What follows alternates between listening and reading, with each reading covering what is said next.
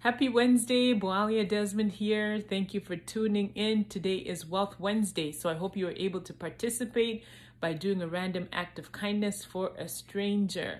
So today I wanted to talk to you using the acronym TRUST, because today we're going to brag on God and we're just going to bring him to the forefront. I think today's important for us to just think about him, bring him to the forefront and brag on him for a little bit.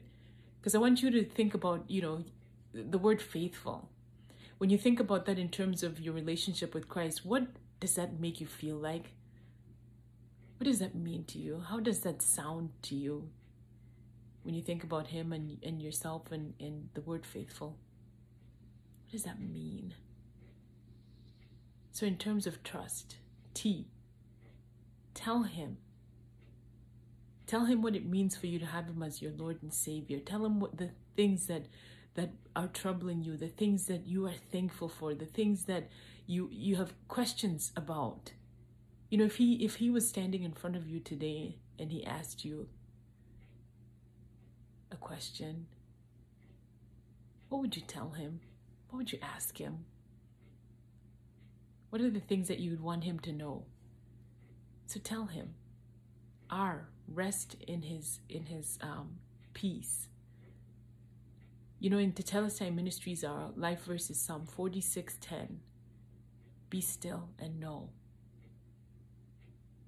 Know that you can rest in his care. Know that regardless of what it is that is going on, that the Bible says he neither sleeps nor slumbers. So you can rest knowing that he has you in the palm of his hands, knowing that he has everything under control for you. And that he loves you and he cares about every detail about you. He understands you. Even in the times when you're confused about life or confused about the things that may be happening in your life and you have no understanding, he understands you. He understands your desires. He understands your pain. He understands everything about you. Even when you feel like you're all alone, he understands. When you feel like nobody cares, he understands. When you feel like somebody has wronged you, he understands.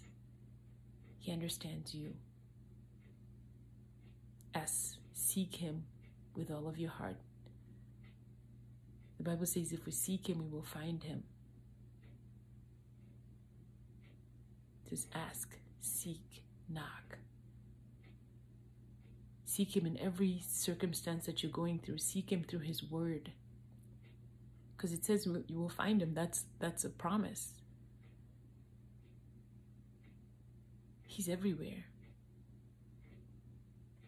On a bright sunny day, you can look up and you know that he's there. You can seek him through that.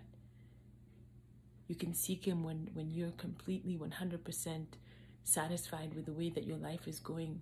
You can still seek him. You can seek him when you're in a valley. He's there. And then T, thank him. Thank him that you got to see another day. Thank him that you have family who loves you. Thank him that you have children. Thank him that for all the miracles that he has performed in your life or the things that you have prayed for and they've come to pass. Thank him for the things that you're still waiting to see happen.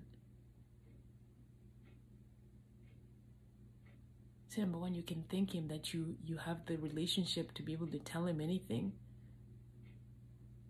R, that you can rest in his peace. Thank him that he understands you when nobody else does. Thank him that we can find him when we seek him with all of our heart. And thank him that he created you and that he accepts you. And there's nothing that you can do that will make him love you any less than he already does. Because he's worthy of praise and thanksgiving. So today I just wanted to brag on him. I wanted us to think about him and to just take these minutes to bring him to the forefront. So I thank you for tuning in and I will see you tomorrow.